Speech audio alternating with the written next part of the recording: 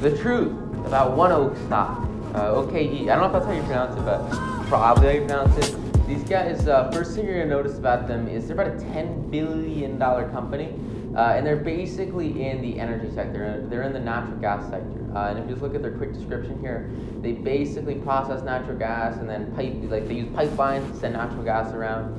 You can go over to their site and you can see this picture of a natural gas facility that makes it look like they do natural gas stuff.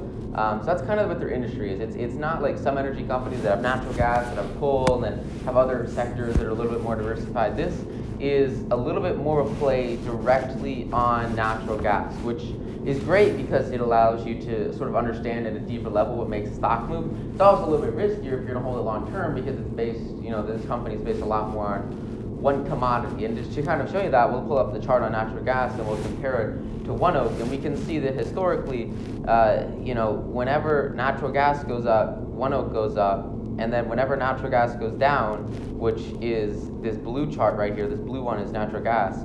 Whenever natural gas goes down, ONEOK, which is this orange line, tends to go down as well. And so right now what we're seeing is, except for this one exception right here where natural gas went up and the stock went down, basically natural gas is going down, and now that there's been kind of a recession and all that stuff, you now have ONEOK just completely crashing.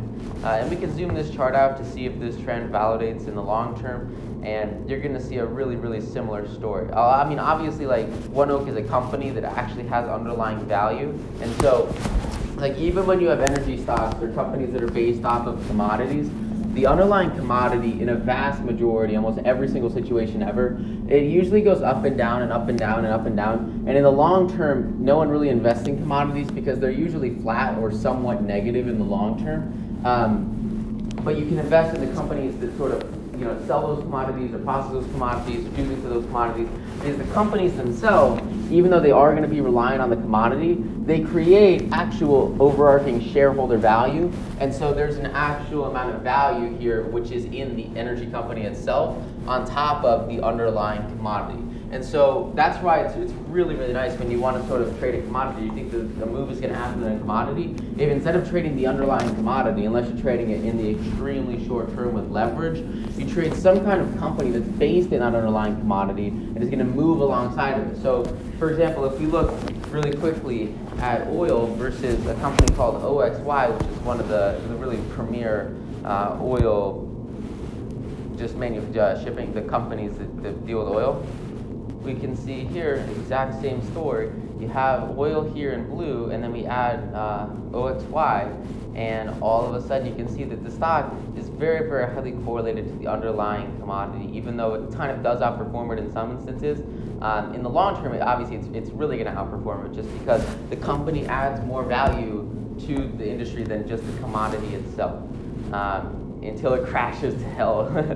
But yeah, so you're going to see like these stocks, especially these energy stocks, are a solid way to trade the underlying commodity, but you do it in a way that creates more value in the actual company, and you also do it in a way that allows you to leverage it with options a lot easier than trying to trade futures on the actual commodities, which is really, really nice. And you're going to see these be a lot more liquid. Well, they're about the same liquidity. But that's sort of the thing that I want you to know going into this, is that this stock is highly correlated to the price of natural gas, because that's all they do. That's all they do is natural gas. And so that's going to be really important when we look at their financials, because if natural gas goes down, then the price of what they're selling goes down, and they therefore, at least publicly, people think that they're going to be worth less. And we'll see whether or not that's true when we look at the books. If we go over to the key statistics, we're going to see some pretty nice financials here. The first thing we'll see is the book value of this company, which is really important for energy companies because they are kind of like, like the thing with energy companies is like they make money, and then like if you look at how much money they make over time, it's usually fairly flat because like people are going to pay for their power. Like they need to have power, right? So like their top line is usually pretty steady, and then the most important thing that they're managing usually is just the bottom, and how much of that turns into like actual earnings, and then how much of that usually gets redistributed in terms of dividends to shareholders. You're going to see a lot of these energy stocks that just have like really, really high dividends just because it's a really stable sector. It's also one that's kind of just one to expand. And so instead of expanding, they just return their profits to shareholders as dividends, and that's kind of what you'll see a lot in the energy sector. Right now, with ONEOK being, at the price it's at, you're looking at a dividend, which I don't know if this is a sustainable dividend, but you're looking at a dividend of about 12%, which is really, really, really nice. If you look at their history of dividends, you can see kind of in 08 is what I'm most interested in. If you look at what their dividend did in 2008, you'll see that they were basically paying about 35 cents before the crash, and then 38 cents before the crash, about 40 cents, 38 cents, and then the crash happened and they were paying 40 cents, they were still paying 40 cents, they were still paying 40 cents, they were still paying 42, 44, 42, 44, 44, 46. So what's really great about this is even though the stock took a temporary dip and it crashed a little bit, they were still paying the same, if not greater, dividends. So they were still paying out tons of money here. And that's really, really good for an energy company because it shows that they have consistent cash flow even in times of economic stress. Like what's happening right now, where you have sort of this really big pullback in this inbound recession. Like even though that's all happening, people still need to have electricity. Like they're not going to be turning out their lights because of the coronavirus. They're still going to want to see things. And so that's a really, really great thing to see with ONEOK. That's something you can usually see pretty consistently in energy stocks. Here's a similar company, Duke Energy. They're doing pretty similar energy stuff, and they were paying about 20-cent dividends pre-2008 and 22-cent dividends. And then all throughout the crash, they kind of maintained that dividend and even increased it to 24 cents. So, like, it's really nice to see that the companies in the sector. This is why people turn to energy in times of crises. It's just because they do kind of have some really consistent top line and bottom line revenue coming in. So with that said, we look at the financials. Their book value right now is, I think, $15, which is really nice for an energy company. I mean, that's a solid book value. Really, that's pretty nice.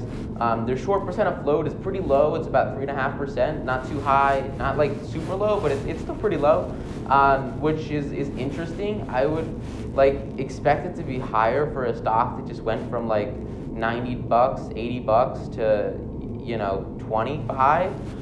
So since it's so low, it show that no one really thinks it's going to go down anymore. It's definitely an interesting one to see that low. If we look at their margins, which is kind of one of the more important things for an energy company, we're going to see about a 6% return on asset, 12.5% profit margin, and about an 18% operating margin, which is really, really good. You pay your electric bill $100, these guys are getting about $20, which is really good. That's awesome, especially considering how much work goes into having an energy system, and the fact that their profits are regulated by the states. I mean, that's a really solid margin there. I think it shows in their market cap that they've been growing pretty consistently. Like 2 years ago, they were a $22 billion company, and now they're almost 30. So they gained about $10 billion in just a couple of years, which is really, really impressive. A lot of it's held by insiders and institutions just because it is a pretty big energy stock, and you're going to see that a lot with energy stocks. These guys love to buy up energy stocks, especially in times of crises. The thing that's a little bit discerning is right now their payout ratio is about 115%. And to understand what that means, first of all, it means that they're taking in $100 in net earnings, and then they're paying out 115% of that in their dividend, which is why I'm a little bit suspect of the 12% dividend. But what's cool is if we go over here and we look at first of all, their income statement looks awesome. They got $10 billion a year in top line, and they make tons of money. Everything here is awesome. It's all positive. They make $1 bajillion. This is really impressive. For a company that's got a market cap of $10 billion, to see an income of $10 billion in top line is really, really impressive. And that's a really, really nice. They're trading at like a 1-to-1 revenue multiple, which is pretty low. These guys are bringing in $24 billion a year in top line, and their market cap is still $56 billion. So I would expect these guys to be trading at about twice the price they're at right now with respect to their earnings, just because trading at a 1-to-1 revenue to market cap is not traditional for these energy stocks. So that's one thing that I think looks really nice for ONEOK right now. Now, like you said, they're paying at 115% dividend payout ratio. So the first thing I want to see is how much cash do they have on hand. and it looks like they used to have like 250 million on hand, but now they only have about 20 million on hand, which like isn't the best, especially for an energy company. So what they're gonna have to do probably is sell some inventory or something to kind of subsidize this increased dividend of 115%, or they're gonna have to decrease the dividend from 12% down to like 7 or 8%, which is by no means a bad dividend. But you know, something's gonna have to happen here. They can't pay 115% out forever, or else they'll go bankrupt. So that's probably one thing that could be a little bit of a negative. But I do like, you know, they got a lot of property, they got a lot of plants. In the past 2 years, they've increased their gross property by $7 billion, which is really impressive. That means like new energy plants, which means more income, which means a growing company, which is awesome. It's really, really nice to see that. I mean, all around, these guys look like they're doing a really nice job of turning revenue into earnings, and that's the equivalent of making money. And they do it really, really, really well by the looks of it. Obviously, just because of the nature of their business, they got about $13 billion in long-term debt. That's going to be their biggest liability. Just because, you know, when you're operating 22 billion in plants, it makes sense to finance everything, and that's exactly what they've done. Just because that is a pretty sizable number for a company that's only worth, you know, $10 billion, one thing I would want to see is the WACC.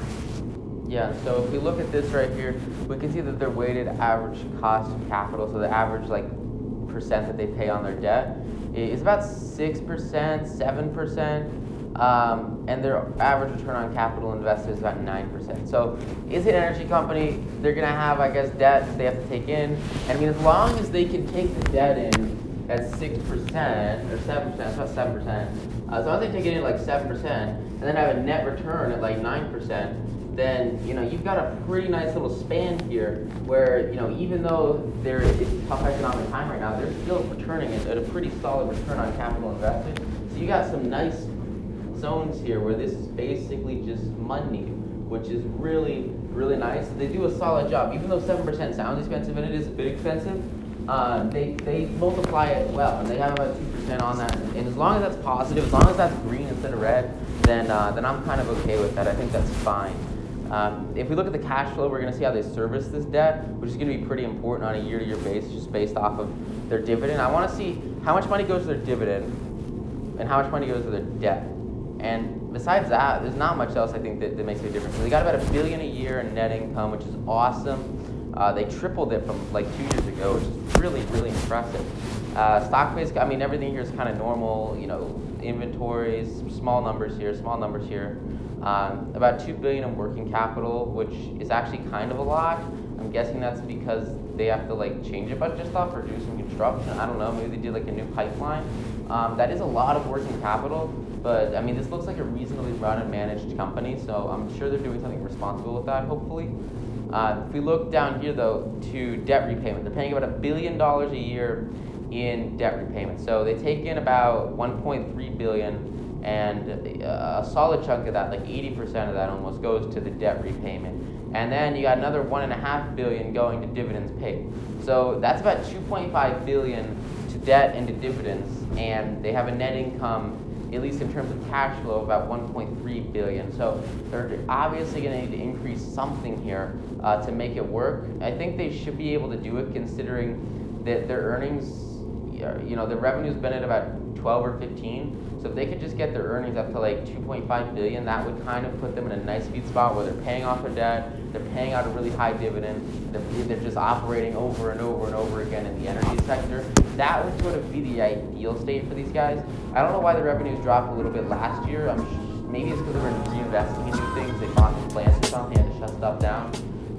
As long as like this year though, in 2020, they kind of come back up, or the revenues come back up to like 12 billion at least, and the revenues continue to grow over time, we should be a-okay. Like, I know there's going to be a general economic slowdown, but that shouldn't really impact the revenue of an energy company that much.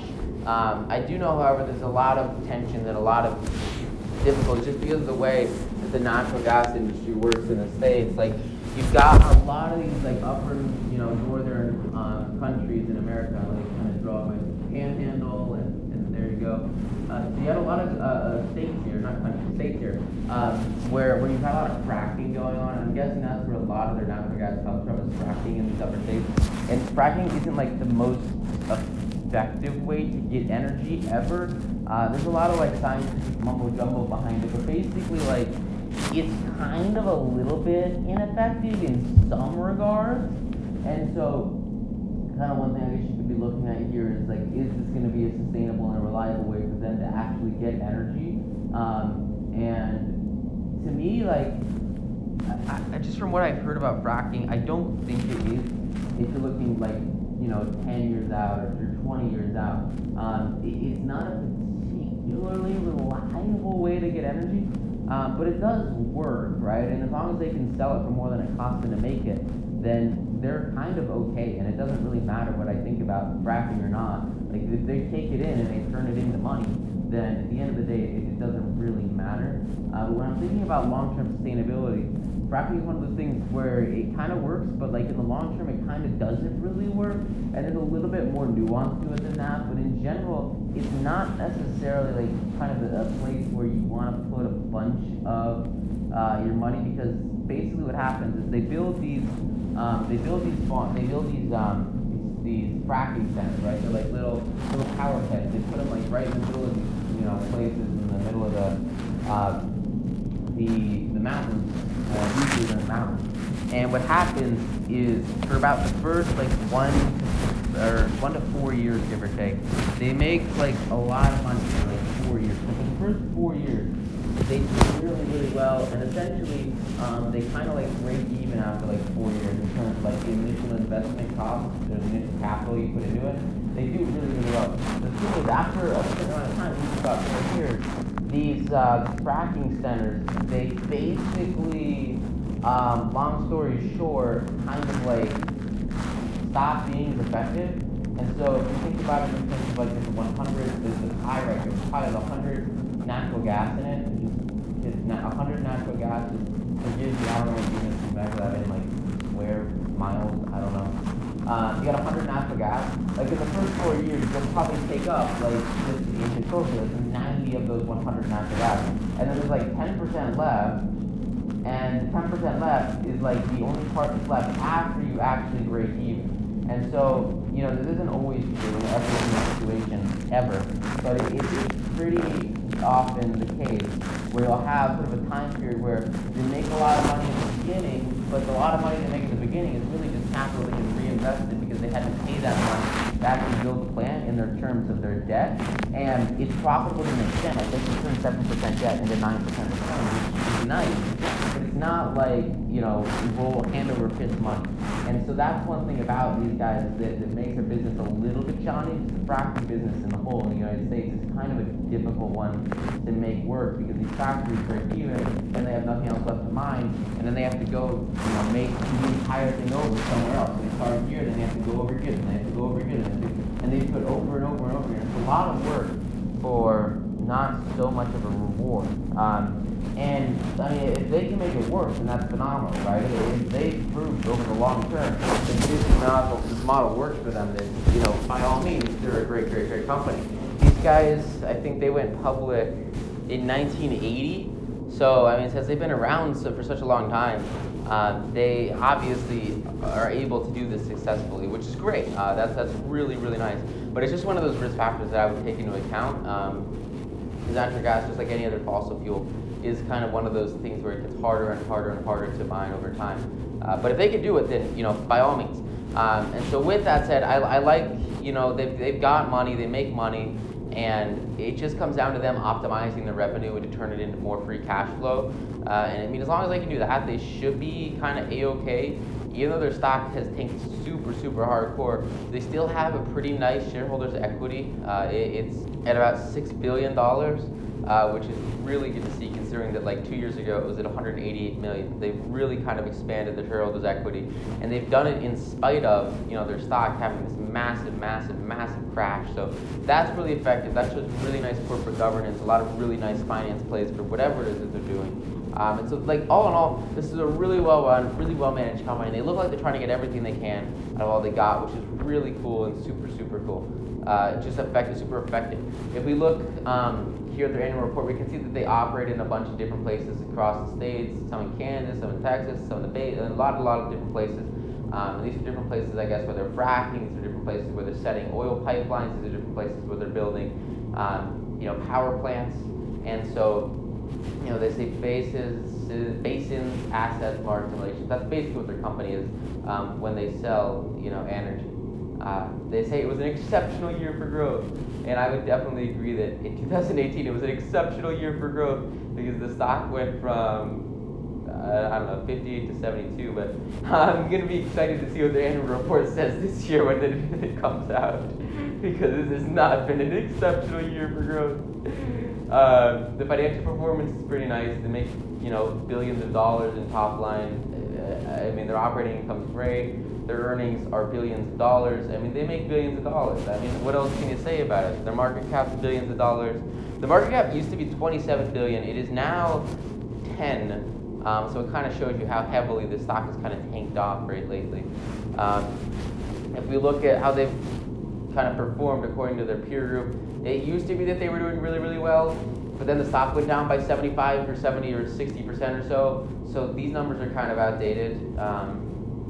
And again, here's sort of where they are mining. So like I said, most of it's in the mountains up here, and then a bunch of it's right around here. So they kind of have a nice little control over this market right here.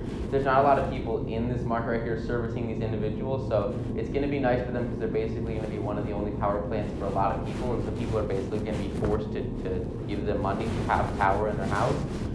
So that's really, really nice. Their pipelines look like they extend pretty far, and they can sell those to other companies, lease them out. So they have a lot of really, really nice assets and a really good grip over this area right here in terms of natural gas. So, they're a nice, big player. I could pretend that I know what all these midstream words or fractionator words mean about, like, in terms of the natural gas industry, but I don't.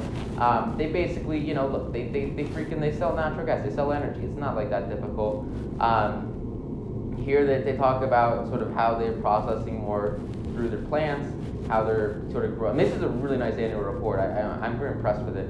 Talk about how they make millions of dollars. Oh, here's some of the projects they're working on, which is good. This is probably where a lot of their cash is going. We looked at it, I think the balance sheet said like $2 billion in capital invested, and here we kind of see about $2 billion, give or take, in capital invested into new growth projects. They could have picked a better time right before, like after the recession, to invest in growth projects, but they're investing in growth projects, they're growing their company, they're building new infrastructure, they're building new pipelines, they're building new, buildings and stuff. They're expanding pipelines. So you can see that they're doing a great job investing in themselves and reinvesting profits in an effective manner in terms of just like what an energy company does. And that's pretty nice. That's kind of what you want to see, is that they're just continuing to grow and they're never settling. I think that these guys started a long time ago with almost next to nothing, and now they're billions and billions of dollars. It's a very impressive company that's had a lot of really nice overarching long-term growth, which is super cool, even though they have had a lot of volatility just because they're pretty correlated to overarching natural gas markets. It's kind of a cool little thing right there, though. That's a pretty dope machine. Here's a 10K. We're going to see basically these guys, kind of the same statistics that we saw earlier. They talk about some of their like actual specific projects that they work on, some of the specific plans that they have, which is really useful. Talk about some of their property. Regulation here is going to be important. Okay, this is actually super important. So the FREC, they maintain the natural gas processing plant, and they say that it's not for sale or not for transportation of natural gas, and therefore it is not subject to jurisdiction under the Natural Gas Act. So this means that a lot of their plants are not going to be subject to federal price overlays and federal price mandates. This is going to be really nice for their profits because it's going to allow them to be exempt from this jurisdiction. For those of you who don't know, FERC is very simply the Federal Energy Regulation Commission, and these are the guys, like Federal Energy Regulation Commission, they're the ones who kind of make energy companies charge a certain amount for their services, and so it's really good that they're not subject to complete and total regulation by the FREC, because it means they're going to be able to set their prices and actually, increase their prices. So like last year they increased their top line, or they increased their price by 11%, and so they made way more money because they were, the only person that sold natural gas to their clients. And so that's going to be really good that they do have control over their prices. And one way that they could kind of fulfill this gap between income and dividends and debt repayments is very simply just by increasing their prices, which is they've got full liberty to do that, which is really good because sometimes you have companies, especially in the energy sector, that literally couldn't increase their prices if they wanted to because of government regulation. Like I remember talking with this guy at Duke Energy. He's one of the execs. He works kind of deep into the investment capital space for energy and corporate energy, and he was telling me about how, like, if they could control their own prices, which they can't control their own prices, but if they could control their own prices, and they were looking at like a year of energy, and this was like, this was the winter, and then this was the summer, and then this was the winter. Basically, what he would say is, if they could control their own prices, what they would do is they would just pump up the cost of electricity during the winter when people really needed heating, or when people really needed heating, they would pump up the cost a bunch. And then when it was the summer, when people really needed air conditioning, they would just pump up the cost of it a bunch during the summer because people really needed air conditioning. And so if you kind of combine those two curves, you get this line in the middle where it's basically just like straight prices that are super, super, super, super high, and they make way more money. People have to pay them money or else they won't have air conditioning or heating, versus what they currently charge, which is like almost next to nothing because of federal mandates and regulations on energy prices, right? So this is like, give or take, we'll call this like 10 cents per kilowatt hour, which is what most people are kind of paying, give or take average. And this is like, $2 per kilowatt hour. And that's basically what their services are worth to people, but they can't charge that because they will be like crushed by the government if they do, and the government controls the prices. So even though they would love to charge like 20 times what they currently charge, they aren't physically able to, even though people would like to pay that because they need air conditioning, right? Or they need heating, or else it would be a very uncomfortable time. And so that's kind of a really nice thing about ONEOK here, is they aren't mandated to follow those federal regulations and to follow those price limits, which is really, really, really great. Again, they transport and they store natural gas. They also exchange natural gas, which is really good. They have sort of an income stream where they can use the pipelines when they aren't necessarily using them for the power plants. So they definitely get a lot out of the pipelines, even if they're not using them 100% for their own use. They can use it for other companies to help them too, which is really cool. Just a lot of stuff here that's really nice. This is a nice, overarching company. They make a lot of money. Here's some of the plants and how the plants make money. They're mining, ethanol, stuff like that. And they have a lot of land for a lot of mining operations, which is really nice. And they care about safety, which is great. They care about, minimizing risk and volatility, which is not something that's easy to do when you're an energy company, because, you're pretty highly correlated to the underlying commodity. Here we see that basically they say, look, if the global economy crashes, then we're probably going to crash too, and that's pretty much exactly what's happening here, especially with natural gas. They also say that if they get regulated more, they're going to get screwed, and that's totally true. So it's good that they don't, and they haven't for decades and decades and decades and decades. It's really nice to see that. And the other thing, like probably the biggest other thing here on this report is just them like talking about their risks, and they say, look, you know what, we're an energy company, and energy companies, like, we're pretty solid. We could get attacked by terrorists, but I mean, besides that, we're a pretty like reasonable company just based off of the market, and we're going to do kind of whatever the market does and try our best to do the best in serving people energy.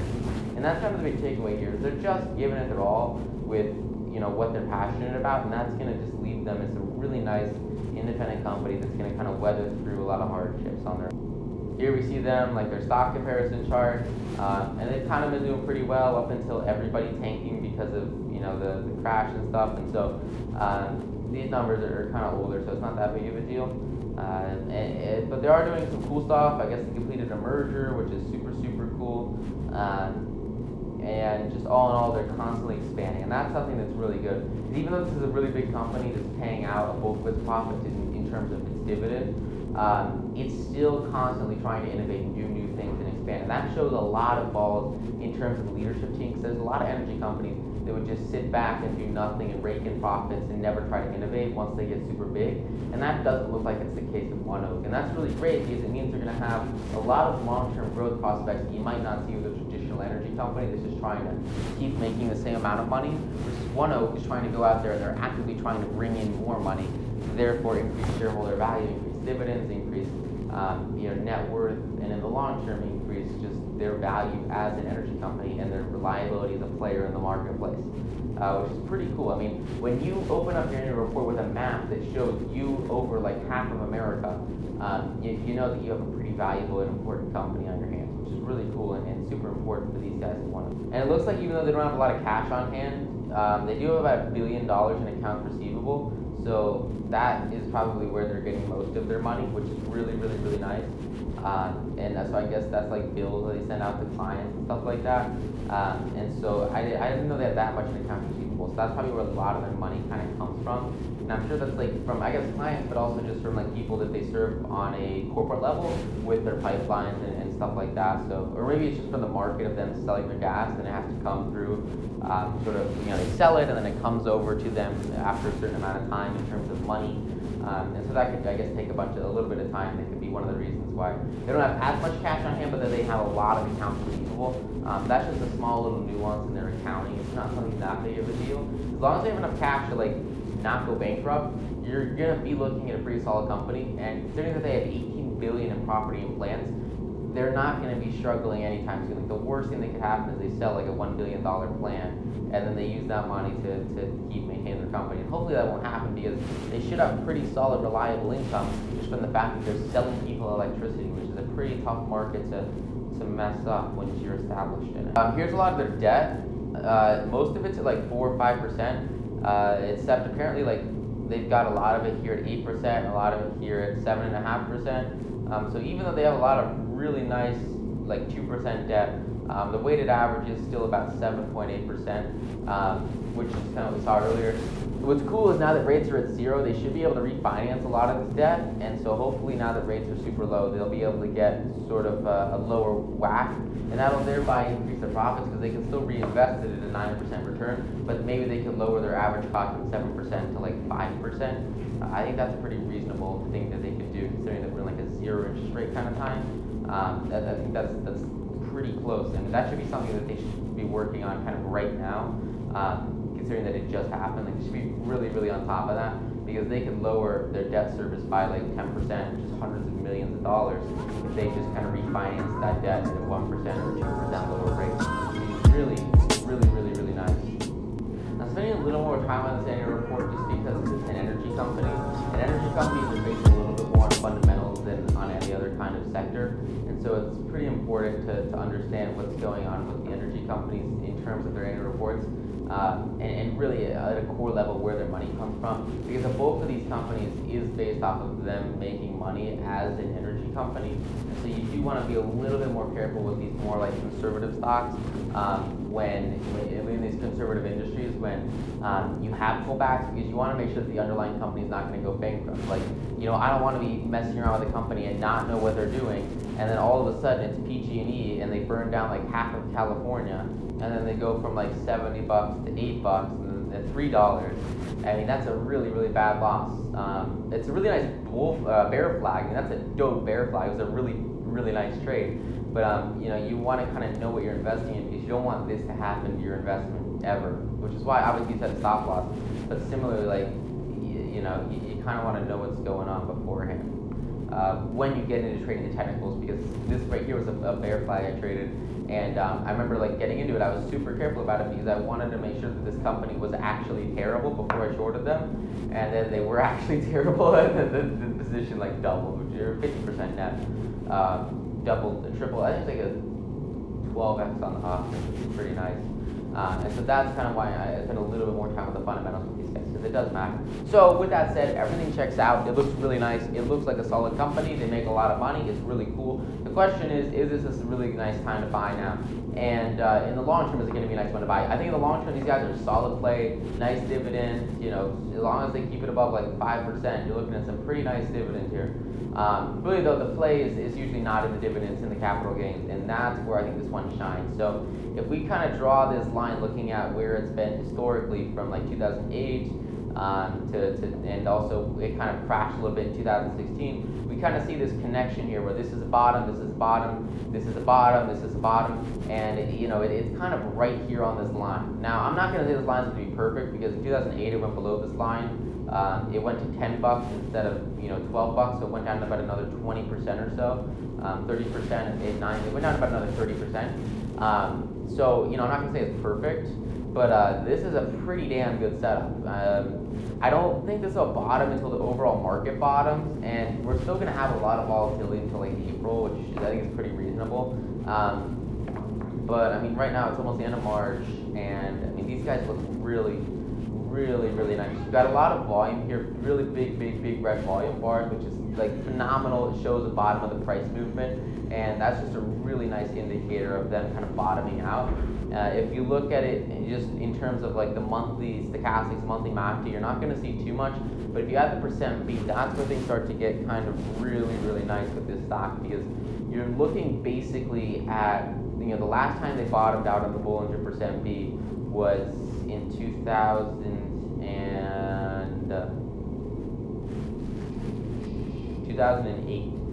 So the last time they really went negative on this was in 2008, and so basically that's kind of where they're at right now, is they're at a bottom in this percent beat. And when they bottomed, it still took them about 2 or 3 months to actually physically bottom. So that's what I'm thinking is going to happen here. Like they bottomed on the percent beat, and it'll likely take them a little bit of time to actually physically bottom. But just based off of the fact that this entire movement happened in 1 month instead of over the course of like 4 months, you're looking at a really nice play here. The question is, how fast is it going to move up? And in all reality, you know, I think it depends a lot on the market in general, just because, you know, they're an energy company, right? And energy companies aren't going to lead the market. They're usually going to follow the market, just based off of, you know, historic trends with these companies. So I'm thinking you got kind of 2 routes that this could take. And the first route I love, and it's my favorite ever. I don't think it's going to happen. And the second route is the one that's a little bit more conservative and likely what's going to actually happen with this company. So the first route is bullshit crazy, but could kind of be nice if it actually worked out, is basically you got the stock right here, and it kind of like instantly bounces up. It totally fails here. It never crosses over here, and it never comes down on either of these. And it just kind of goes like straight up in like 1 month, and it does a green or a red green candlestick reversal, and it goes up super quick, almost instantly. And that's basically probably not going to happen, but there is a tiny chance it does happen. It's probably not going to happen though, okay? And the reason why it's probably not going to happen is because if you think about it in general, like these guys are very heavily correlated to natural gas, and natural gas doesn't move that fast just historically in like 1 month. It just doesn't usually do that. Here you can see a lot of the really big dips, and it usually takes, you know, 1 month, 2 months, or 3 months for it to really rebound. Even in 08, I mean, when stuff was moving super quick, they bottomed kind of in August, and it still kind of took them until November to really recover. So you're looking at about a 3-month turnaround in the underlying price of natural gas. And if you kind of overlay ONEOK on top of that, you've got a really similar story being told by the company. Like, even though they'll bottom really quickly, because usually stocks go down faster than they go up, it still is going to take, you know, 1 or 2, 3 months for it to really kind of reverse here and to find this bottom. And so that's kind of what I think is happening here, is it's not particularly likely that they just instantly go back up. I think we're going to have a little bit of consolidation here, and that's kind of where we get into what will probably happen with this company. Is the first thing that we're going to need to see is and I'll get back to these technical indicators in just a second, so just ignore those for a minute and just look at the chart here and just look at the price. Basically what you want to see happen is really basic. You want to kind of see this stock consolidate around this line that we just drew, which was the line that was based off of the 2 previous lows of 2008 and in 2016. And you want to see it consolidate at this line. You want to see it consolidate below the 200 moving average on the monthly, and just kind of chill out for a little bit until I would say like June-ish. And as long as it can kind of chill out until kind of June-ish, then I think you're going to have kind of this overarching, maybe like, you know, 4-month reversal where it goes back to maybe like $60 or so, $64. And that's really what the play looks like with this stock. And to kind of validate that play, what I want to do is I want to go to the chart and add like the weekly MACD, the weekly stochastics, because that's where I think you start to see a lot of this trend really solidify in a really nice pattern. Yes, here you can see it's going down, it's trying to below the weekly 200, but really, you know, you've got probably, I'd say 2 or 3 weeks of it just consolidating down here until you really start to see the stochastics bottom out, you really start to see the MACD bottom out, and the play here is really going to be for them to bottom out on the stochastics and bottom out on the MACD for about a week or 2 or 3 weeks, and then have a crossover, and then start to recover it and really grow. Conservative target on this for like the next, give or take half year is like once they recover, is probably like $50 or so. I mean, they can get there pretty easily. They've proven historically that they can bounce just like that, and that's kind of what I think the strategy is. They're going to consolidate a little bit, maybe around the $25 mark, and then these guys should basically double. So if you look at it in terms of a straight equity play, the stop loss on this trade should be like probably 20 or so. Looking at risking about 20% to make about 100% in terms of the equity, which I think is pretty reasonable. You can tighten it to a 10% stop loss if you want. It'd be a little bit aggressive, but honestly, if you just give this thing like 2 or 3 or 4 weeks, it should sort of consolidate, bottom out. I really want to buy this thing like the moment that it breaks over 30, as long as the consolidation looks good. And so if they do break over 30, let's take a look at the options and figure out what that means for the profits we could see here. We'll call these, I'm going to call them, like I wouldn't trade the Octobers or the Julys, but in terms of time frame, this is about a 4-month trade. So I'm going to look at the Julys in terms of like pricing, but I want you to understand that when you actually make this trade, you want to add about, I would say, 4 or 5 months to the time frame whenever you enter the trade, after it consolidates and after it breaks above, give or take 30, and after the VWAP and the MACD and the stochastics cross over on the weekly, and the percent V kind of crosses over too. So with that said, once that does happen, you're looking at about a 4 or 5 month trade here, which is why I'm going to look here at the July calls to kind of get a sense on what the pricing will be. Right now the volatility in the market is super high, so I'm guessing that once this thing does chill out, the volatility will lower by a factor of about 20 or 30%. So these calls should be about 20 or 30% cheaper when the trade actually makes sense to take. So I want you to understand that these numbers are going to be a little bit conservative, because these calls are likely pricing in a lot of time value that you won't have to price in when you enter the trade, because unless you want to enter it right now, what I recommend doing is just waiting a little bit, let the stock chill out for a little bit, let the time value chill out for a little bit, let the volume and the volatility chill out for a little bit, and then get in when it's basically a guaranteed setup, so that you have less time invested in the trade, you have less capital invested in the trade, you have more upside. You can set a tighter stop loss because you know that it's less volatile, and therefore you can have a tighter stop loss. So we'll call it a $50 target. I think that's pretty kind of ish. I think that's where it'll go. Maybe it'll go 45, but I'm going to call it 50 because this looks like a $50 stock to me. And so you can get kind of like near the money puts, or near the money calls, sorry, at like 25 for like $5. So you're looking at turning $5 into about 30, which is about a 6x return. If you get like $30 calls, which are about $5 out of the money, you're looking at about a $3 call. And those are going to have probably a net return of 20. So you do 20 by 3, and you're looking at about a 6x return. And then I think you kind of get to the sweet spot here around the 35 and 40 mark. So you can get 35 calls for about $1.60, I would say. And so those are going to have an inherent value of 15. So 15 by $1.60 is going to give you about a 9.4x return, and that's where the sweet spot is, I think, for this stock right here. The 37 fives are, I would say, a dollar and I don't know, maybe $1.30. You should be able to get filled about $1.30. So that's going to give you an inherent value of like 12.5, and that's going to give you a very similar, about 9.6 to 10x return on that investment. It should be about 10 to 11 to 12x just based off of the time value that you'll get from it. But I'm going to go very conservative and just look at inherent value. The 40s are probably the highest I would go, because there is a risk that it only goes like 45 or something, and so I would really go much over 40. It looks like you can get 40 calls for about $1, and assuming it goes to 50, you're looking at about a 10x return on those. So the thing is, like, you got a 10x return at $40 and a 10x return at $30. Or $35, and you're committing about the same amount of capital, maybe like 50% more capital. So you could spread it out between the two. I would probably put about probably a good majority of it into the lower strike price ones that have the same return, because you're committing more capital, but you're also saving your ass in case the stock doesn't go all the way to your target. So you're still going to have a multiplication. You'll still probably have like a 3 or 4 or 5x return, even if it only gets to like half of what your target is. And so that's kind of the nice strategy and a good little way that you can take the closer to the in the money ones that are still out of the money, but the closer to in the money. And you can put your money on those instead, so you have a little bit more leeway on the trade in case it doesn't go 100% perfect.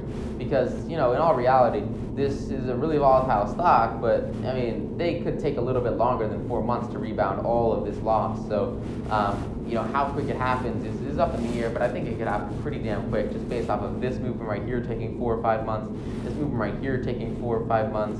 I mean, you're going to look at about 80% of your profits on this trade are going to come basically as soon as it freaking bottoms, and that's, I think, going to be the really cool strategy.